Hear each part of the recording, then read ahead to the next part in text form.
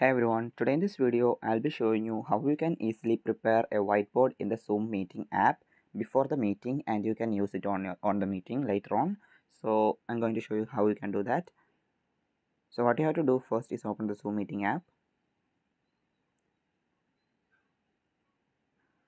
Once you're in the app, what you have to do is click on more, and now you have to click on whiteboard option. And now here you can see all your whiteboards that you have used. So in order to create a new whiteboard, you have to click on this new option at the top.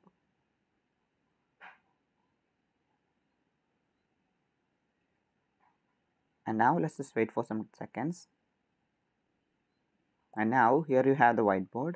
So what you can do is make changes to this whiteboard as you want, and then after you are done with after you have made the changes, you can go back.